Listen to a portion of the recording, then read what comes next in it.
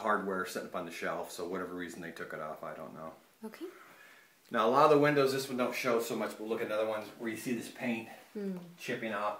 That's from condensation. The cold air inside hits the warm windows, water drizzles down, sets there, the paint chips off. The other rooms, it's a little more normal wear and tear? Yeah, it's going to happen. Yeah.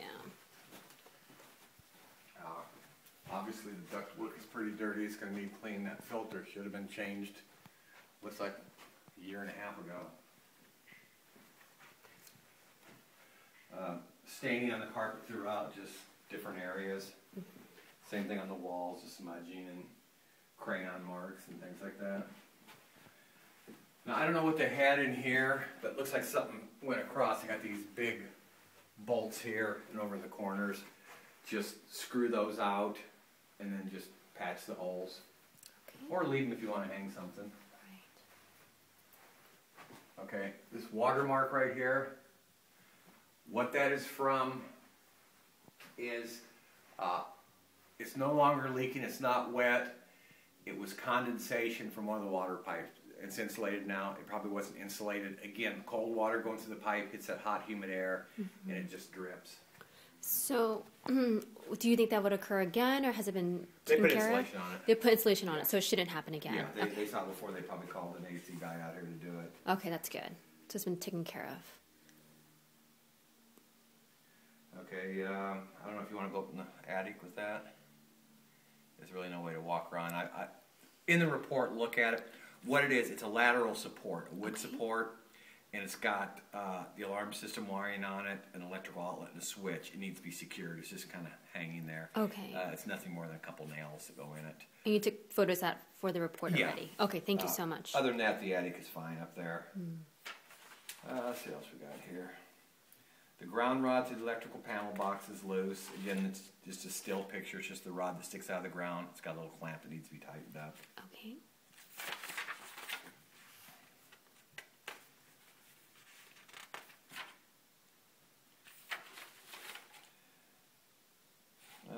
In the kitchen, again, you can't see it, but the waste disposal's got a lot of debris. I just need to clean the debris out when it runs. It's a little noisy because there's probably, who knows what old food was left in there.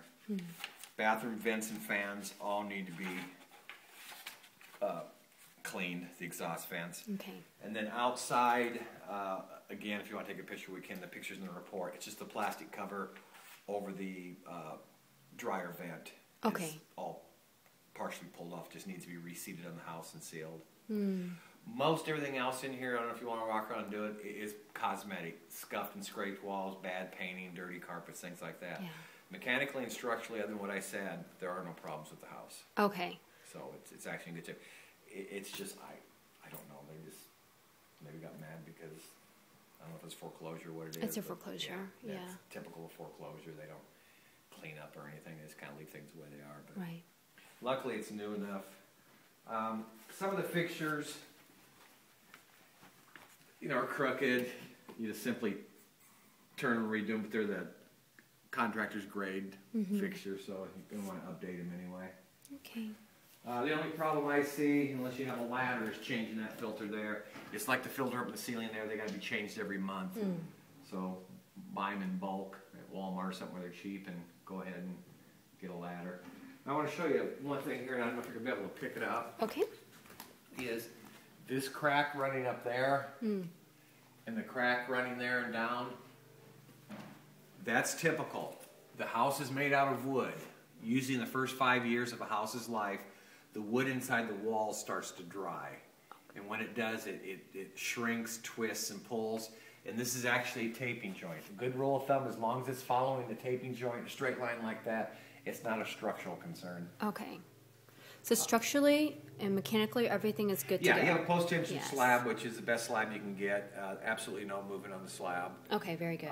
Framing's fine. It's all sawn wood. It's not composites. So it's not a bad house. It's a well-built house. It just wasn't well cared for. I mean, obviously, even after they painted it, they started banging it up a little bit. Yes.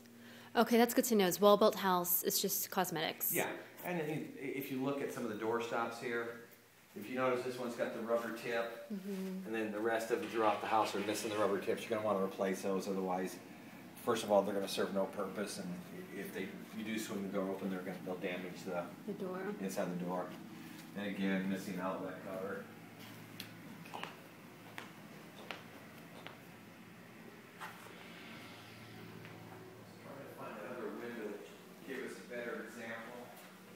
All the windows are working, they lock and everything. This is a Energy Star home. Oh, wonderful. Energy Star, that means that it has thermal pane, argon gas, double pane windows, R30 insulation, and it also has a radiant barrier. Okay. It is an R14 air conditioner, which is a high efficiency. So if cap and trade ever gets voted in, they're safe. What was the other thing? Oh, even though it has one air conditioner, it's still 2 zones. It has a thermostat upper and lower. So off that one system, you can still control how you want the air to go. So if you're not upstairs, you can keep downstairs cooler or vice versa. Oh, that's really good. Without doing the whole house. Yeah, so that should save some money.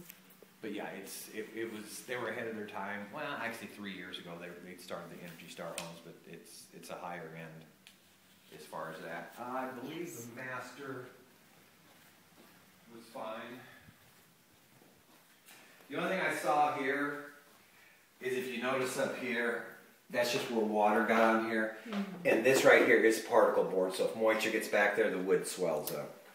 There's nothing you can do about it. A lot of people just, they set a rag up there, they splash. Need to redo the corners of the tile to get a little bit of crack in the corners. Again, just overall regular maintenance. Okay. Commodes are fine, bathrooms are fine, everything flushed, all the fixtures work properly, all the components drain, whirlpool works fine. The heating? Heating I couldn't check.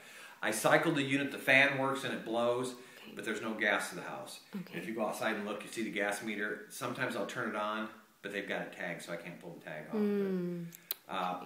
But that's not a lot of worry. Like I said, if the furnace comes on and cycles, and what I do is I turn it on to make sure that the circuit board's working. I wait for it's got a electronic igniter. They don't have pilots anymore. So it's actually a glow plug. Glow plug comes on. So the only thing's missing, there's no gas to go into it. Okay, but the machines and units function. Everything else works. Blower, igniter, everything works in it. So were you able to check the AC and how good it is? AC, what I did is I ran it both upper and lower. And I do temperature going in there versus temperature coming out. And requirements are it has to fall between 16 and 21 degrees. Upstairs was right at 20. Downstairs was about, I think it was almost 19. So they're both working with the way they're supposed to. The units are in real good shape. So no need to replace or anything. No, they're not beat up. They haven't been abused. Nobody's been messing with them. I don't think they've serviced the furnace, but it's absolutely clean inside. No dirt, no damage to the outside components. Actually, I don't think it's ever been gotten into because the original tape was still on there. So, in my opinion, it would be a good idea probably to have the unit serviced and cleaned, and you should do that every year in Houston. Gotcha.